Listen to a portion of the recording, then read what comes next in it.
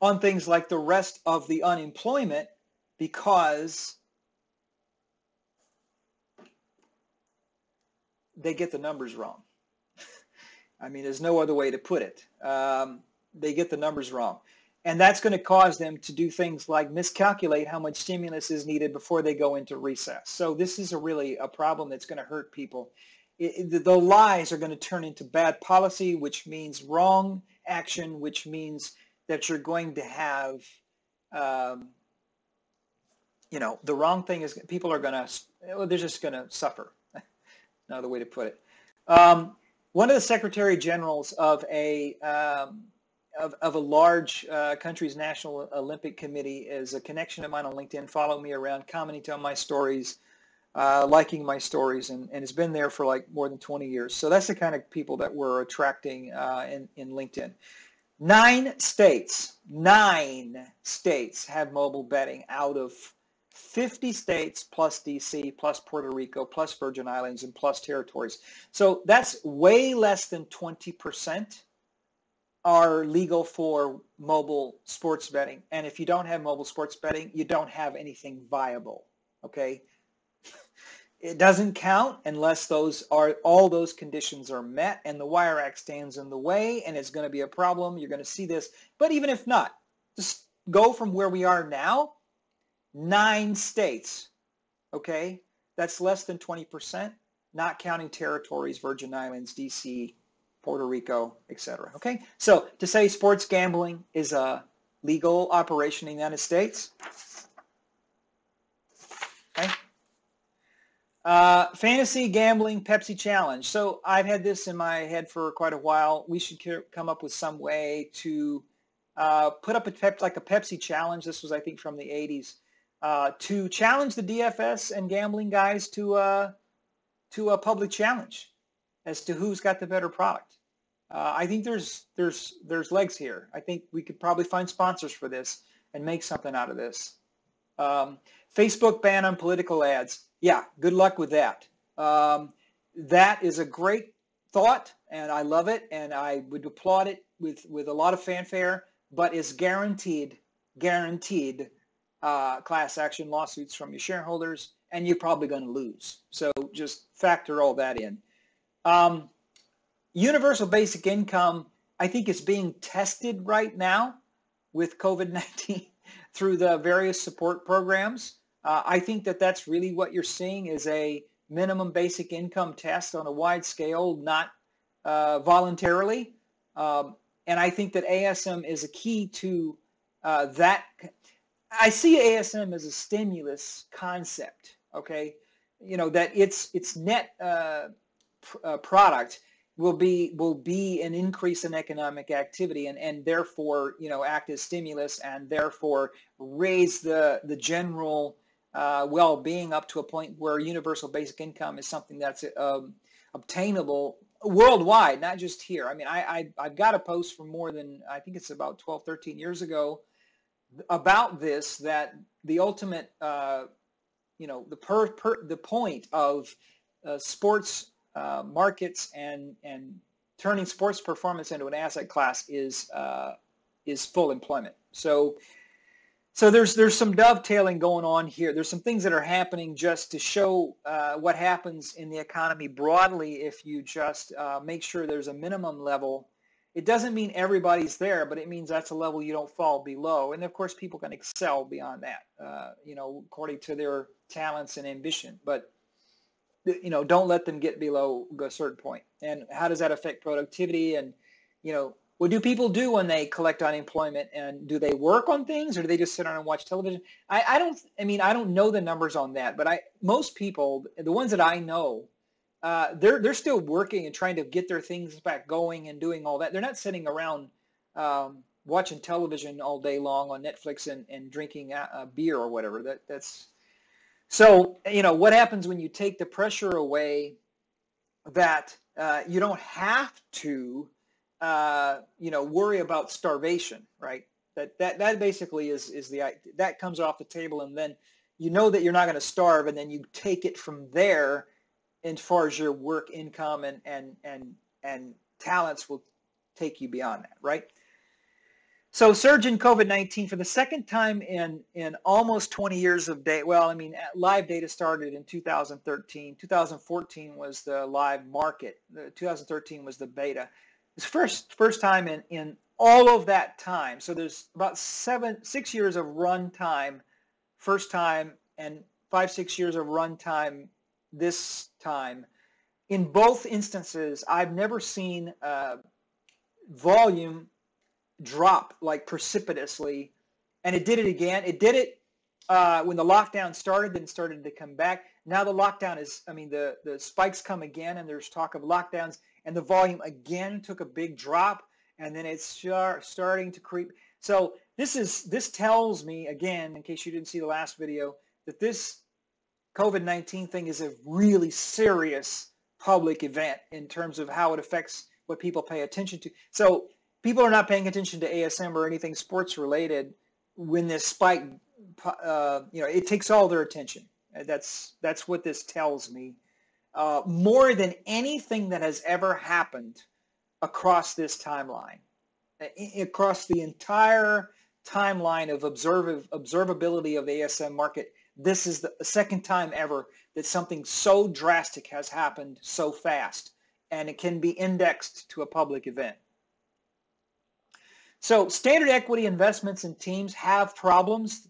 This is why you don't see big groups of teams and leagues offering private investment and making teams into standalone units. There's a lot of issues in their league relationships and the way independence that they want between the teams and the structures and the agreements that prevents, and this is not to talk our book, I'm just, look at the market. You don't see very many cases of sports teams having private investment or being public or even private companies that you hear about, right? You just don't hear it.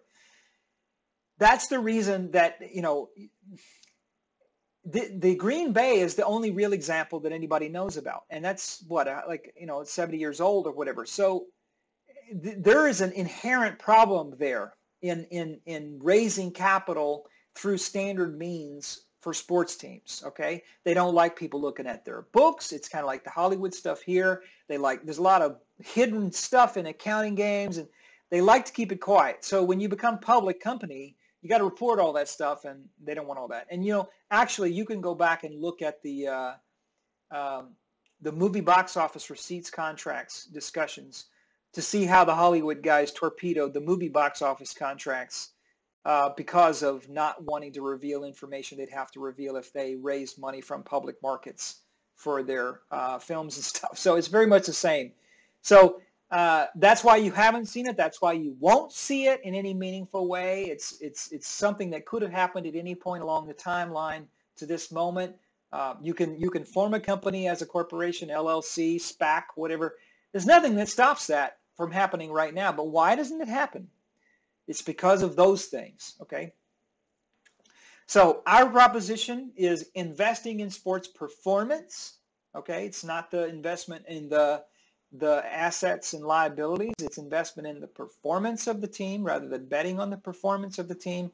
And that is something new. That is something that we have patent pending and issued on, well, patent issued on SRI, patent pending on ASM. This is not done before. This is our unique proposition. This is an evolution of the Green Bay concept, and that's why we have something that is valuable for the market, and that's why we persist with the project and getting it to market, because we know it's a unique. It's absolutely not out there, and it never has been. Okay, so we do not. Okay, here's another false statement I want to cover. Okay, 100% false. We do not need income from the leagues into all sports market to make the model work. That is another lie. Okay? I have never said that. That is not something that I have ever agreed to at any point in time. People have said this before regarding the dividend reserves and the fact that you had to have external sources.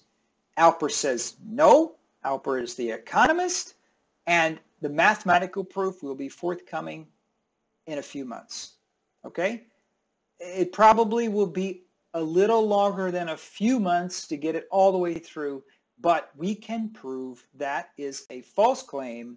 I have not said that. What I said was we need the participation of the leagues to create the depth of the market, to create the activity, to bring in the attention, to create the trading volumes, to make the markets thick, and to make them function. Not to take money from them, but to pay them. We pay them. We do not take money from them, and it is not required that we take money from them. We split our revenues in half, okay?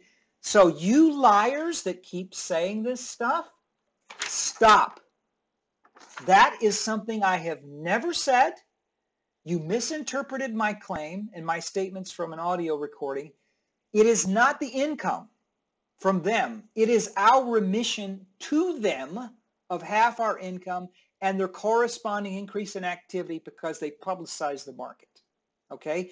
Every other income stream related to partnerships for promotion of products, selling of jerseys, and all those things we talked about on the team pages has nothing whatever to do with the functioning of the model and the valid math behind the ASM market itself.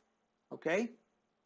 So once and for all, to say that we have to have other income into the dividend reserves or some other way of bringing money in other than the way the model is presently configured is a lie. It is 100% false. Okay, next item.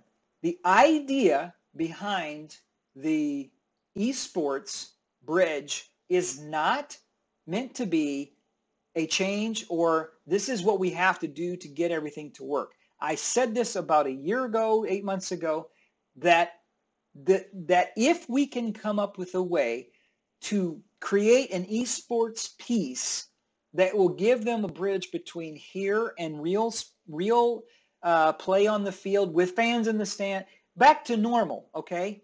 Not this cocked up mess of sometimes you can go with a mask, sometimes you can't, sometimes you social distance. I mean, when it's like it was back in, a year ago, 9 months ago. Until that day comes, there needs to be some way to get from the stop to the start, okay? And I saw that as the bridge being some configuration of esports. I don't have that figured out yet, okay?